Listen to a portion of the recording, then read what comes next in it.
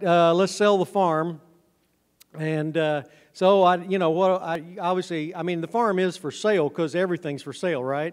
Your bees are for sale at the right price and everything anybody's got. But, of course, what I mean is how do we promote the farm? And so I gave you that long title, Destination Farming, Agritourism, and Niche Marketing. So we'll talk a little bit about this. This is not a how-to.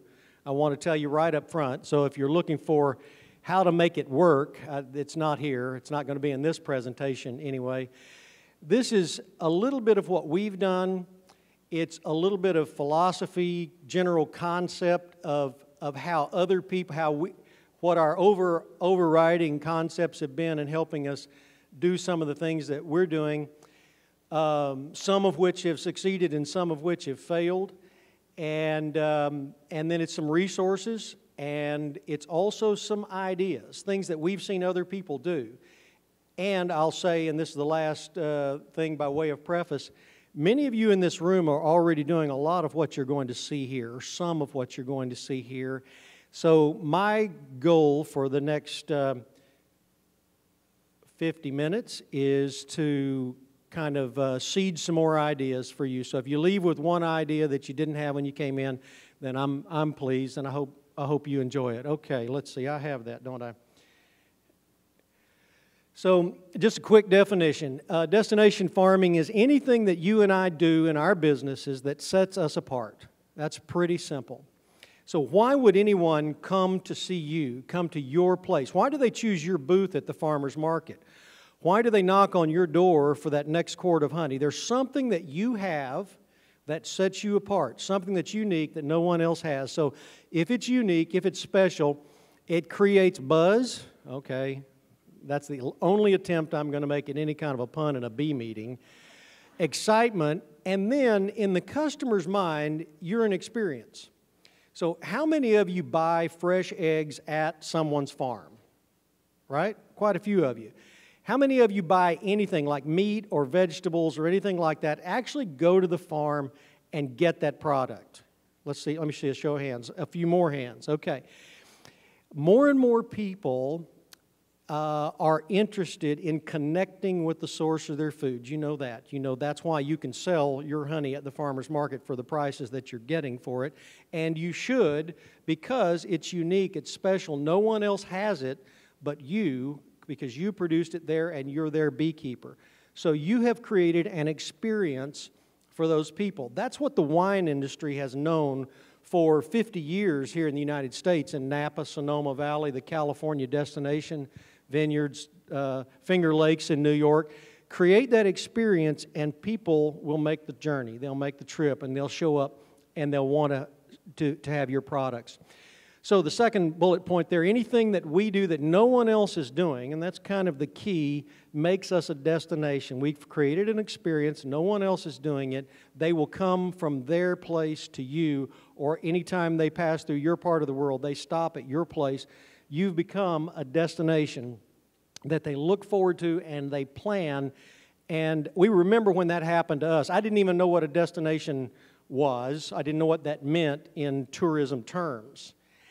And just in the course of talking to our customers, this is 15 years ago when we just had a little tiny room on the front of our packing plant, 12 feet long and about 12 feet wide and about 20 feet long, 30 feet long.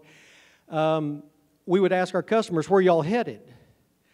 And we started, people, instead of saying, oh, we're headed into Temple to the VA, or we're headed over to Fort Hood, or we're headed down to Cameron, or we're going from Abilene to Houston, we're on that route. Instead of telling us where they were headed, they looked at us and they said, well, we came here. We came to your place. We came to get honey. And more people were driving to us, and we were the destination. So we figured out what a destination was when we started hearing that. That's because we had something they couldn't get, and they were willing to take their time and their effort to do it. And then finally, and this is I don't want to get, this is as deep in the weeds as I get, and we're going to show a bunch of pictures here and just talk. So you're through. It's through with classroom time with this last bullet point here, creative diversification. And so I know you're not supposed to do like two effects on one word, but I did bold it and italicize it because I want that to stick a little bit with you. Creative diversification is the key to a thriving agritourism venture. So when you get to that point where you've figured out we can create an experience or two, and then you're hearing from your customers, we came to see you. We came today, we're not passing through, we came to be at your place. Then what you realize is that you have diversified your business. You're not doing one thing anymore, and you've done a couple of things that are unique, different, special, like we set up in the first bullet point. They've created that buzz, that experience. And so that sounds hard, and I will be the first to admit that I've been a pretty miserable failure in our business at figuring out what that was. Now, thankfully, we have smart people like Tara, and we've got a half a dozen now that are in that young, bright age group that have ideas, and we listen to our customers. I'm going to tell you in a minute a customer story about the ideas. So the ideas are there. Obviously, they're out there on the internet. And to be had, but your creativity and in diversifying your business, just creating new products and broadening your range of offerings is critical. I keep setting this thing down. I apologize. I just spoke at the Kansas meeting 2 weeks ago, and I gave 4 presentations, and they didn't have one of these. Thank you. And so it's not like I've never seen one before, and I do get that, and it actually does that too. Good. But they didn't have that. So there was a guy sitting, and I keep looking for the guy sitting there at the laptop that I can go, now turn that next one. But I'll get over it here. I'm going to keep it in my hand maybe. So this is the customer deal. Bring your own bottle. And it started out, we had this little showroom. Now we've got a store that we built here about 4 years ago, and this is that picture's in our new store. And we have 5 just what we call grocer's tanks. Walter T. Kelly sells them. Some of the vendors out here will sell you jacketed. It's got a water jacket on it so you can heat it, and a lot of you use these in your honey bottling. So people were looking through a glass window in the old store into our packing room, and the crew was sitting back there bottling, and some customer comes in someday and says, hey, if I bring my own bottle, does it save me and you some money? And we immediately, we said yes, so we found out right then we were doing BYOB. We didn't put a sign up, we just started doing it. And the customers can't get that anywhere else. That's the eggs at the back door I was talking about. That's going out to the farm and getting your farm-raised beef, your grass-fed pasture beef, because you showed up and actually brought your own jar and got your honey from the tank at the beekeeper's place. This creates a destination event, and this creates loyalty. And I have Michael up here, and Tara and Domingo smile, because they know Michael well. Michael has been filling that same gallon jug. We've asked him if we could replace that label. He just tapes more tape on it. That's kind of his badge of honor. He wants to come in and wants everybody to see him bring that gallon jug in empty and leave with it full with a label that we retired maybe, I don't know how long ago. But customers just bring their jars in, and we fill them while they wait. And now, since we moved in the store and we have a little more room, we have 4 more tanks, so we have some of varietal honeys. We've always just sold them our local wildflower honey. That was your option if you wanted BYOB. And then when we had a little space, we put in some more options. But Michael can't go anywhere else and get that. He pays a little more for that honey in BYOB. We can sell it to him cheaper. He pays a little more for that BYOB honey than he would pay for imported honey at Sam's or another big box store. So you talk about loyalty, my goodness, and it does save us money. But the main thing is they can't do that anywhere else but our place. And then we're in Texas, and we started making, I guess, I don't know, I'd maybe have to ask Domingo, we started dealing with Oliver Pecan. Well, they started buying honey from us, a San Saba pecan company. They had a bad experience with some honey. We knew it was imported honey, turned their pecan honey butter green. This was back in the 90s, in the 1990s, and they've never shopped honey from anybody but us for, we're closing in on 20 years with them as a customer. So there's our customer that's buying our honey, and we're saying, what are you making with our honey? Well, we're putting it in our pecan honey butter. Well, we'd like to have some of those pecans, so we started buying the pecans because they're buying the honey, and it made sense to us, and we didn't really have a plan for it. So we developed this pecan pie in a jar. You can see there's more honey in there. The pecans are floating in the top. You can't read that, but that's pecan. It's a pie, joy in a jar, I think is what we call it there. And then we just pack one straight with a chock full of nuts and honey in it. And then, of course, customers say, well, I just want to buy some pecan halves. Can you just sell me some pecan halves? Maybe I don't want the honey in it. So we start bagging it there, and then we start making it in our creamed honey. And it was just one thing led the other, but it was really just about us saying, man, we're in Texas, you know. Now, in Kansas, you'll appreciate, I had to train them on, someone said pecans, and I said, you from Georgia? And they said, well, yeah, I'm from North Florida. I said, well, it's the same thing. You say pecans. In Texas, you have to pop the P, pecans, and I made them do it with me. They enjoyed it. I don't need to do that with y'all. Then we started saying, well, we're doing pecans. Let's grind some peanuts. We bought just a little basic peanut grinder, and we started making peanut butter and honey with sea salt, and one we have some chocolate in it. And that just sat there for years and didn't do anything. And then a gourmet food company picked it up and put it on their Christmas website. And I don't know what we did, 1,000 jars for them that Christmas. But our website got out there and we got phone calls. And now we're doing, I don't know, 90 cases every couple of months for one grocery account and selling it a little bit wholesale otherwise. But it was an opportunity for us to do things with our product and products that we know people love because of where they're from, and promote those. We opened up a little cafe. It's just a glorified food truck. If you come out Sunday morning, you'll see it's just a food truck with a nice wood-fired pizza oven in it. But we put a cover over it, and we call it the Honey House Cafe. And then we start making sandwiches, and our chef makes us this pesto, and people say, well, I want to take some pesto home. Oh, we're glad you said that. We think we'll put that in a jar for you. And so we've got a pretty good little shelf now that's a salsa and a barbecue sauce and some different stuff. But why would we care to do that? They evolved naturally through what we were doing. We didn't go out and say, let's make a pesto, but we had the cafe, and then the sandwich got rave reviews, and because it had the pesto, and can I take it home? And so, again, the customer tells us where we need to be in the market. But the point is, no, you can't buy these anywhere else. You can go get a barbecue sauce, but if you really liked our mango salsa on those chips you just ate, you know, we're the only ones that have that because we made it, and you create that customer loyalty and brand loyalty, brand identity. There's the Bee to Bottle tours I was telling you about. This fellow up here is our winemaker, Chase. He's been making our mead for 10 years.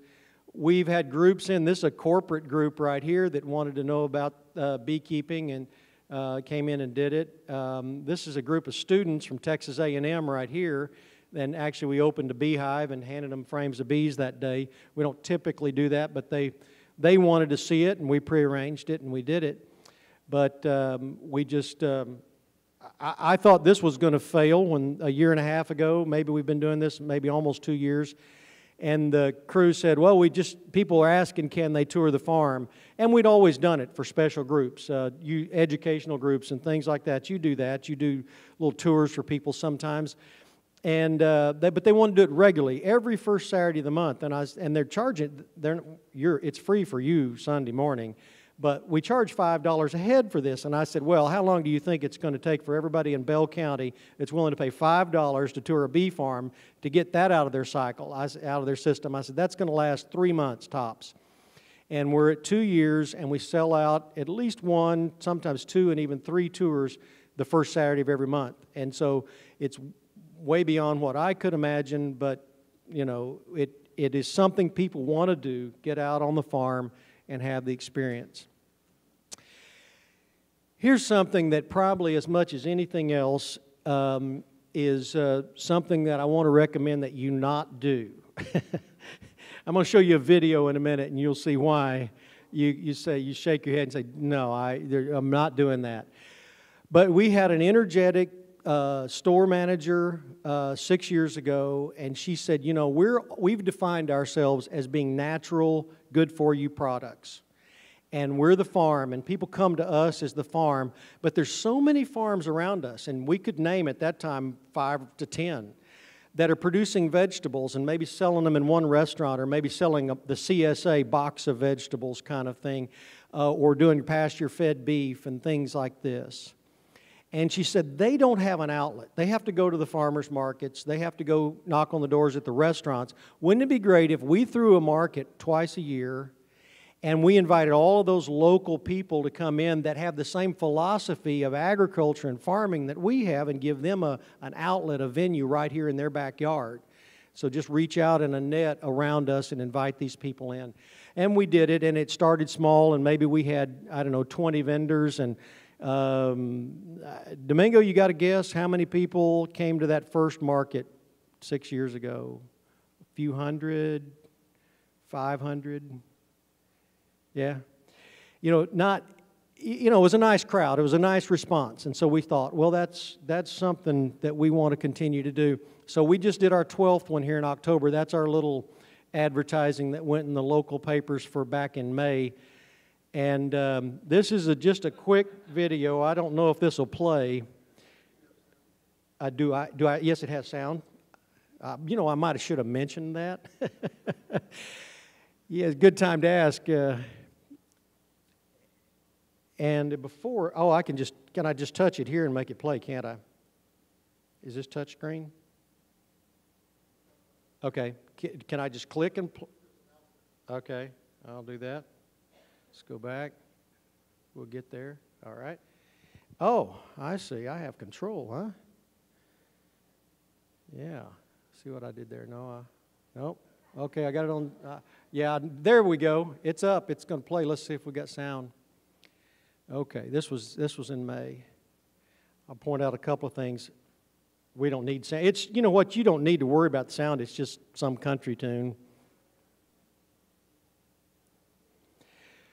So there's our new store right there. And I think in May we had 40 vendors, and this one in October we had 48 vendors. It was wet in May, so everybody was parking on that U.S. highway out there. But we have about 4 acres of parking out in here and back on the other side of the building. And we had 2,200 people that came out for this in October, and Domingo counts the dogs. We had 30 dogs. Don't worry about the sound. Seriously, it's not narrated. It's just music, and we're good. That's our little native Texas garden right there. I'm going to show you a picture of that at the end, just a berm that we built with native Texas. There's the Honey House Cafe. But you can see we have a really ugly place. You couldn't pick an uglier setting to put your business. I mean, Art, you've been there. It's not pretty.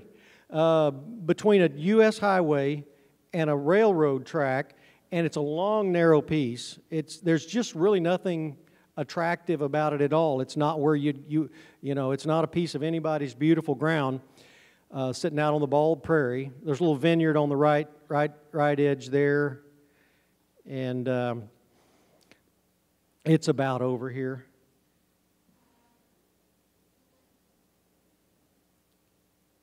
Live music, some grapevines up on the porch, and there you can see the railroad, the trains coming by on one side, and the U.S. highway, and a hayfield, and plowed hayfield in the background. I mean, we do have our own little organic garden there. That's our sign out front that we built pretty much ourselves. We had a rock layer come help us finish the rocks at the end. Okay, I think I can turn that off.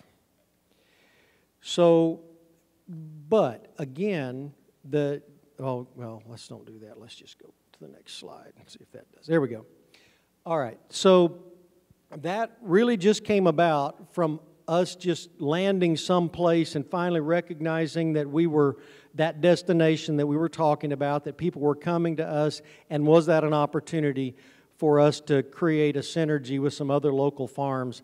And the vendors that come to this farm, almost to the person, tell us that the 2 days that they come to our market are their 2 best sales days of the year.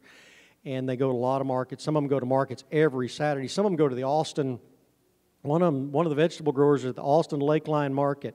And when he comes and sells at our place, he sells more than at Lakeline Mall in Austin. Of course, there you see he's got unlimited competition, and he comes to our place. And so that's what you have going for you, is you're where you are. And the reason I pointed out how unattractive our ground is, our space, our piece of land on the earth, is that your place is at least that pretty, right? You know, wherever you're going to do your business, you've got things going for you that are about you. And you're in your town, in your county, in your side of the county, in your locale, and you're special and you're unique, and no one else has what you have. And that's really, you know, that's really what this is about. Okay, so really this is about recognizing that these people are coming to us, so we don't own them as a customer, but they have once been our customer. Today they're our customer. So what are you going to do with them tomorrow? And at some point you have to answer that question, and you have to be intentional and serious about it. And many of you are and do that. And you don't just say, well, I'm going to run out of honey anyway. I don't know if they're going to, I don't really care if they come back, because it, you know, it may take me 2 days longer, a week longer to, you know, sell that last jar of honey before my next crop comes in. So that's fine too. That's a marketing strategy, and not a bad one. And if that's it and it works, then that's what you should do. But once we decided, we were all of a sudden, we in our minds, we had become retailers, which we never sought out to do, and a destination. And so now we want that repeat business, because something attracted them in the first place. They're the easiest customer to get to come back is the return customer. The easiest customer to get is the return customer.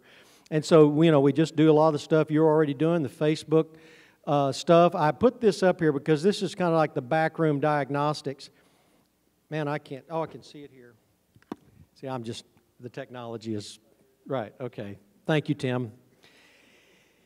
4,364 is the organic reach, it says, and for most of you know more about Facebook than I do, but that just means our Facebook friends saw that and shared it, and that's what we were going to get. But then we bought some Facebook ads, and we doubled our reach, more than doubled our reach to 4,431 paid reach. You know what that cost us? For 4,400 more people to see that? That was $70. You can't buy print media for that. And then you can go on through the back door, whatever they call it, I have no idea, dashboard, whatever. And you can see how many people click through, and then if I hadn't had to screen print that, you could scroll right on down. How many people actually went to your website, and once they got there, how many clicks they made in your website. All that diagnostic is there, and Facebook gives that to you for free, because they want you to realize that if you spend $70 with them, you can double your reach to 8,000 people. And we still do newspaper advertising, and we do the different little slick magazines sometimes, but those things cost money. Here's this little ad here at the bottom is a constant contact, it's called. It's a little software program, and it helps you stay in touch. If you're sending out an email to your customers, it keeps their email addresses, and you can send them a postcard, a reminder of that sale that's coming up. And this is a chart from October 1 to October 20th, from October 1 to October 20th of this year, and it is the growth in our contacts during that period of time. And that is something that, you know, on a monthly basis, you'll have 10 people that say, well, I'm not reading that email. You know how you do. You and I clean out our inbox from time to time. Unsubscribe from that Chevrolet dealership that you shopped at or something.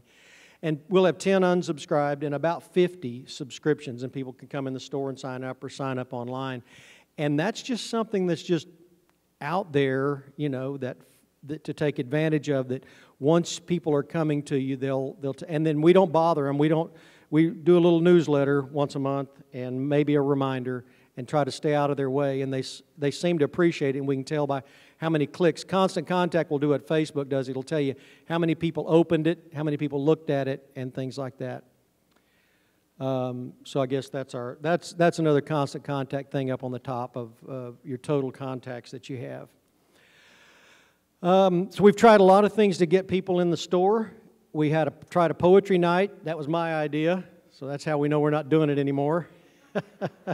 I did write some poems. I'm not going to read any of them to you.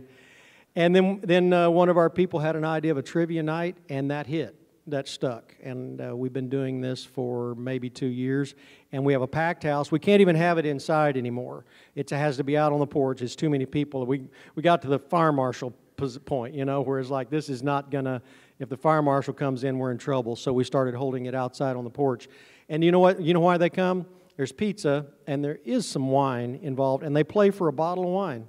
That's all that it is the winners get a bottle of wine, but they come out and they'll eat a pizza and play trivia for 2 hours and have a ball. And we do it once a month, and it's always a packed house. Stuff that happens. About 7 years ago, we opened the winery, Dancing Bee Winery. It's really a meadery. We do some grape wines, but we make honey wines with our honey, and that obviously makes a destination because people will drive for a winery.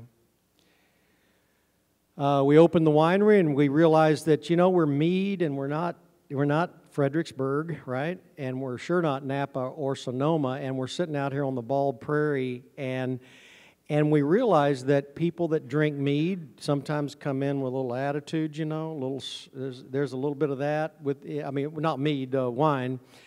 And so we thought, well, we're missing a whole group of people. We're missing what we think is the mead crowd out there, and so we built our own. In the home brew crowd, there's probably 5 of you in this room will know this term. There's something called a keezer. I'm not getting any nods. Yeah, there we go. Or a kegerator. It's a refrigerator or a freezer that you turn into something that can chill your kegs of mead. So we make little 5-gallon kegs of mead. Maybe we're bottling blackberry that week. We'll put some blackberry in the keg and then put it on forced CO2 and serve it right off the tap, just like you see right here. And then somebody decided we needed a margarita machine, but of course we got to call it meadaritas instead of margaritas, and that's a hit during the hot months, and we do that there in the store. Here's something that we didn't dream up, but it happened to us, and we didn't really understand going in, but we do now. We're real comfortable with it. So this thing called Harvest Hosts is folks who own campers and trailers like that one in the picture there. And you sign up and you pay Harvest Hosts for an annual membership, and then they give you the book. It's like the KOA campground book, right? And they give you the book and they say, this apple orchard in Washington State, or this winery in California, or this pick your own pumpkins in Floydada, Texas, will let you come and park at the farm if you're self-contained. So it's no RV slots, there's no electricity, no water, no sewer, and they pull in self-contained. And so people travel the country, we found out, staying in self-contained maybe one night a week, or maybe they'll go by a state park and dump their vehicle and load up with fresh water and buy fuel for their generator. So they'll pull in, and we provide a fire ring, and we'll sell them some wood that we already have for the wood-fired pizza oven, and they'll sit outside in the evening, and they're on our place. And it's just another kind of nice thing that can happen on the farm and brings people to you. And then this other thing on the right there called Hip Camp, that's a tenting group, as you might guess from their logo, from the A in Hip Camp. Same kind of thing, you pay them a membership and they tell you where you can tent for free across the country. And so those both, and they both solicited us. Don't know how they found us, but I'm pretty sure we didn't find them. And that's been a pretty nice thing. And then this we never set out to do or anything, but we built this little pergola. Yeah, I think maybe you can see that. So this wedding couple, this couple that got married there, this structure behind them, we just built that. We thought it was some nice outdoor space, and we hung some lights in it, and you can see it here in the picture. We just hung some LED lights, some string lights, and then they rented their own tent and brought it out because we really don't have space. We don't have inside space, and you've got to want to, and it's, again, the train comes by, in the middle of the ceremony. I mean, we're doing vows, and here comes the Burlington Northern Santa Fe. We're a little bit away from the crossing, so it wasn't like he was blowing his horn right out there, but they might have loved that. I don't know. They didn't. Nobody batted an eye. They just kind of. So anyway, we do have a little bit of space in the store. We do Thursday night. Last night we had the Chamber of Commerce brought some people out, about 40 people. We do call them corporate parties, and they're just looking for people are looking for a place to get out and do something, and you're not in town, you know, your place and mine, somewhere out in the country, I guess. We have a listing on Local Harvest. That's an old photo that they've got there, but it tells a little bit about the company. As you scroll down, there's contacts on the right side, but again, it's just there's a lot of that stuff on the web. Some of you are already on Local Harvest. I know because I saw you there this week when I was looking up our thing. So that's a great little, that's something you need to do now. If you're at a farmer's market or if you're selling anywhere direct to the public, you should have a listing on Local Harvest, and it's free. You just have to keep it updated. All right, here's our little newsletter I mentioned earlier. We just send this out once a month, and I pointed out just this one right here is these people, this is how stuff magnifies for you. There's a little camper. This is a retro camper. They bought a 1950s travel trailer, kind of like Mom, kind of like our Mobile Scout that we used to pull around. Y'all used to pull us around the country in. And they had refurbed this thing. It was a young couple, just got married, and their business was strictly mailing stuff. And they traveled around the country, went to old bookstores, found books with beautiful pictures in them, cut them out, put them in sleeves, and mailed them to you because you went on their website and they'd list. If you wanted an anatomy of the musculature in the human torso, they've got that from a medical book, and they'd ship it to you. So that's all they were doing, is driving around the country. But every place they stopped, they would, in exchange for you letting them park free with their camper for several days, they'd blog about your site. So we just got no end to the Facebook friends and other things. You're talking to a 60-year-old man. I don't even know what we got out of that, but I know we got a lot out of it. And it was just because we were there and we're hospitable, and they came out. That's a better picture of the front of the store. Okay, that's kind of what we've done right and wrong, and well, not right, but like I say, some of it's working and some of it's not. But here's some other ideas. I don't think we're doing any of these things. The last one, we're getting ready to do some farm to table, I think. So I'll just start at the bottom then. Farm to table. You've seen that. If you haven't, Google it. It's really cool. Vineyards do it a lot. Orchards, apple orchards, olive orchards in California and South Texas. Anybody that's got some space that you can get people out into, you can set the table right out there in the field, right out there in the pasture, and you serve a meal. And we're working with some of these local vendors that come to our market, and we've got a gal here in Temple that does ready-to-eat meals that are all natural and healthy and good for you, and she's going to cater it, and the three of our farms are going to supply food, and we're going to rotate it around to some different farms. We haven't done it yet, and maybe one of those things, if you see me next year, you can say, how did that work? And I'll say, well, that bombed too. But it might work, but it's another way to get people out. The next to the bottom one you're familiar with, community-supported agriculture, or CSA, and a lot of CSAs do boxes, and the idea is it spreads the risk out.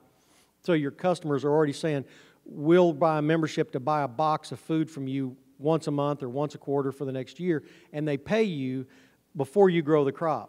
And so you already know I've got a built-in, I'm going to sell this many bunches of radishes and this many, heads of garlic because it's going in the box, and I've already got the boxes sold. But there's no reason. I don't know if anybody's doing it with honey, but, if you have the friends that can help you stuff the box, by friends I mean other farms, and you go together, I don't know if there's a model for that, but it seems like there could be. Or maybe what we've done before is just sold the honey to the farmer who was putting our honey in the CSA box. We did that for about a year, and they would just, tell us that next week we need 4 cases of that honey. Again, they put 1 in each box. Association links, I think I've got some of that coming up. I won't say anything about that now. Offer classes. How many of you in here offer a beekeeping class, right? I know a lot, yeah. Because I hear about your stuff, and you're already out there doing that, communicating with the public. But you know a lot more, and probably some of you are doing more than I know some of you are doing the candle and soap making classes. But mead making, brewing, you don't have to have a winery. If you're a home brewer and you've got a beekeeping, a way to contact the public to let your people know, hey, I'm making a honey ale, and if you want to come, here's the X dollars for the supply, and when you leave, you're going to have a 5-gallon carboy of mead or beer or whatever to take home and put under your stairs and see to fruition. whatever. That's people will do that way beyond what I thought they would.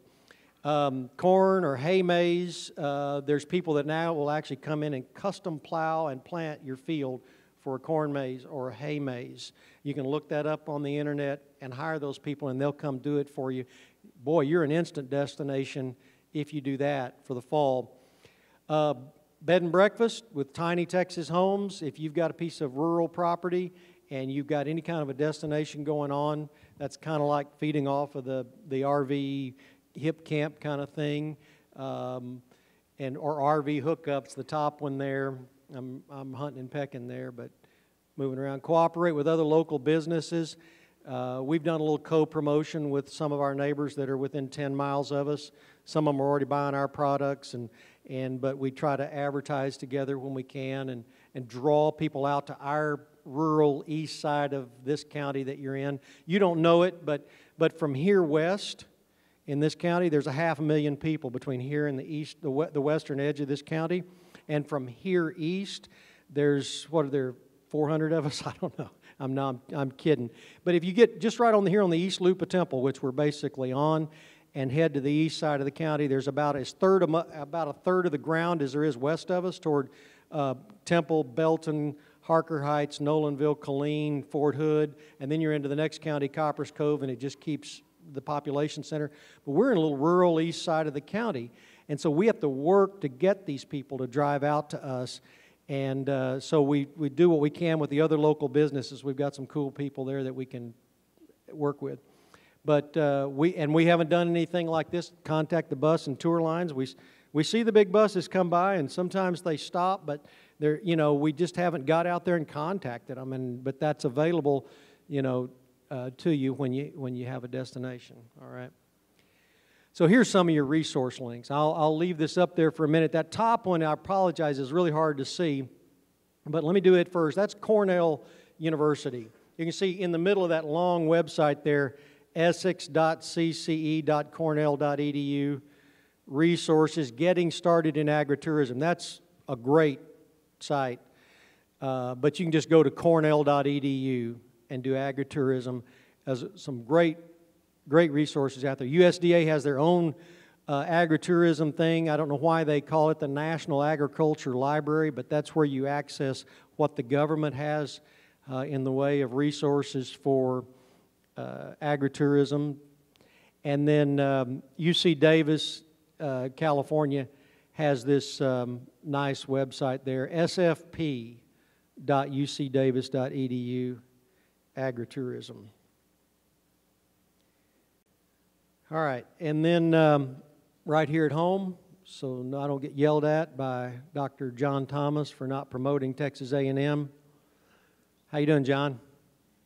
Yes, I know you are. Good to see you. Texas A&M has, through their AgriLife extension, let's see if I can harvest. Yeah, naturetourism.tamu.edu, naturetourism.tamu.edu. And then the bottom thing is if you do really get into, agritourism, there is a national organization for that, the North American Farmers Direct Marketing Association, and they have resources and promotion and stuff like that. All right, that's just a little picture of our native Texas garden. Okay, I'll tell the story since I've got 10 minutes.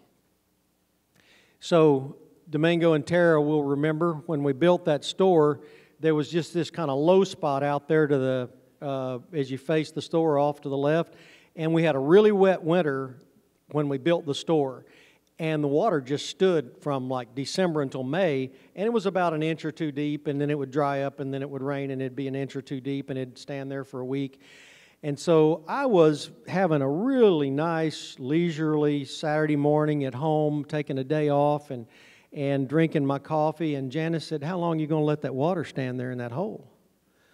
I said, "Well, it'll quit raining," and that was not a good answer. And so after about a cup and a half of that, I thought, this would be a good day to go fire up the John Deere. So we had a pile of dirt that's, if you come out, you'll see our pile of dirt. It's still there. It's been there since 2004 when we built our extracting plant and honey house, and we excavated in this black land. You've got to excavate and put in select fill, or you can't pour a slab in that, it'll just crack right up.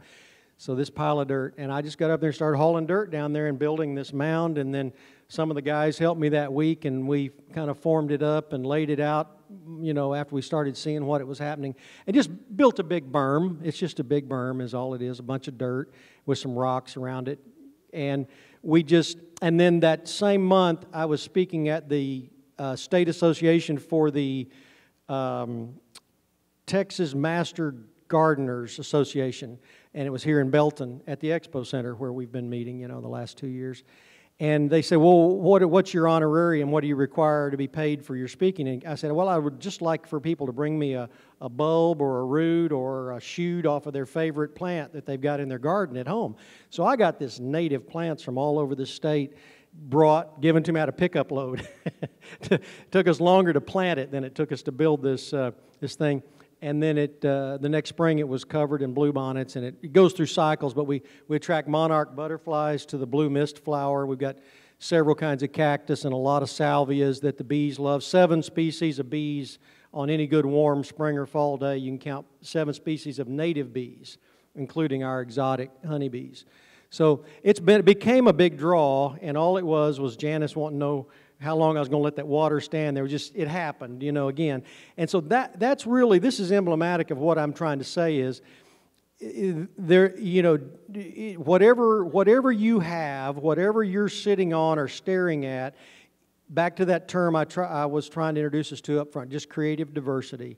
Just, if you like it, do it. We started making peanut butter because I wanted some homemade peanut butter, and I'd always wanted to own one of those machines, and I thought Janice would let me buy it if it was for the business. So I said, we'll make some peanut butter. We'll make something.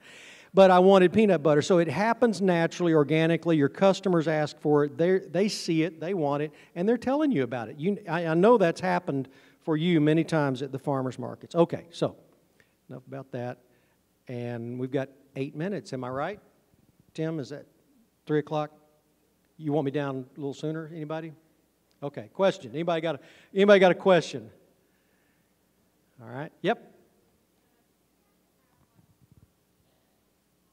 I think you're asking if we have to have a commercial kitchen, Yeah, we have a food manufacturer's license, so we're above the new cottage law, right?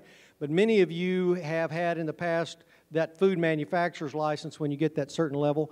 Our cafe is licensed, so that's a state thing, and they come out and do their inspection once a year. And the fee is it's by volume. It's by your gross sales. So it's not exorbitant. It just matches what level of business you're at. Then for the cafe, we have the county health inspection, just like they would for any restaurant, although the inspection for a mobile unit is a lower bar. That's not to say there's anything wrong with your sandwich Sunday morning. It's still a good sandwich. It's clean. But anyway, they come out and they assess it, and of course, you have to get your trailer inspected like it were a trailer you're going to pull.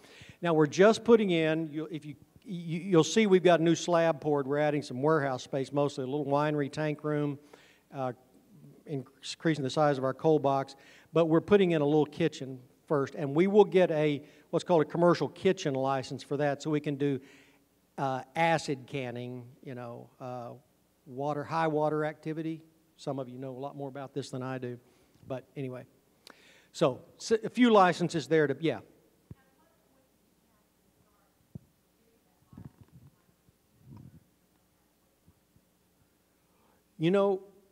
Her question is, at what point do we get that license? We pulled the first food manufacturer's license before we built our honey bottling plant there in 2001. We had it an old mercantile building, a big cavernous thing. Some of you were in it back before 2004 when we finally moved everything up on the highway to this site. But we had a food manufacturer's license then. I don't know the answer to your question. Somebody in this room does, but it's not me. I don't really know what that threshold is. But check out that cottage law, because you can stay under that cottage law for a long time. I think that's the answer to your question is read that cottage law, and when you get above that, when you exceed that threshold, that's when you need what's called a food manufacturer's license, and that's the DSSA, DHSS, Department of Health Services, but there's another S in there. It's state. Yeah. Another question? Okay. Yes. T. Lee.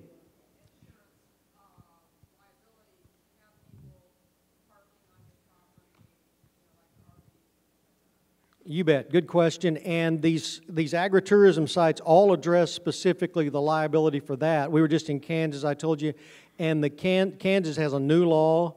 Actually, their law was poorly written when it passed the legislature last year, and they've shut down all tractor rides in the state because the law was written so badly. People said we can't comply.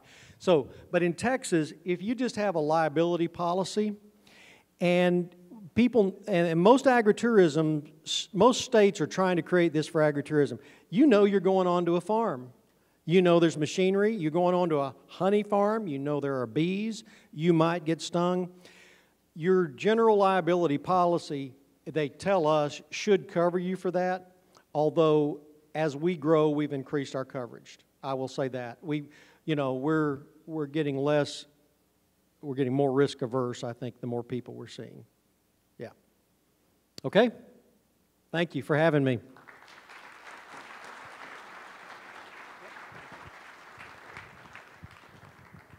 We've had good speakers today, right? And you're going to have a treat because you're going to get Dr. Dewey Karen again.